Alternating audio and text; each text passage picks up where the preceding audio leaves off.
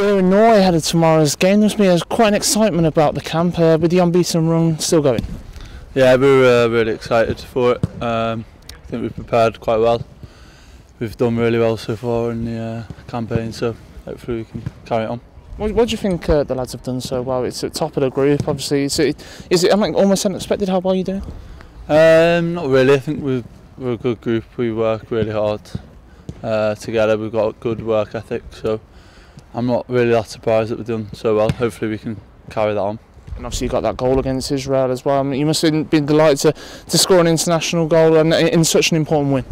Yeah, really happy, really proud to score that, and hopefully I can score a few more. And it was a really good win.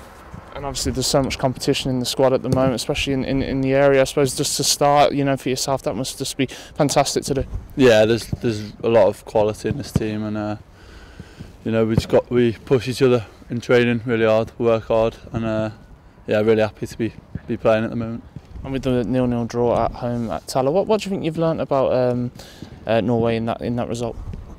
I think they were a very good team.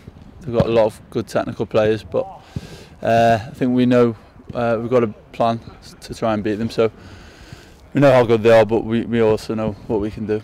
And with the cold and the plastic pitch, does this change any of the conditions? Does it change any of the plan? No, it's not. We're not used to it, but we've just got to deal with it, really, I guess. And hopefully tomorrow we can pull out a result.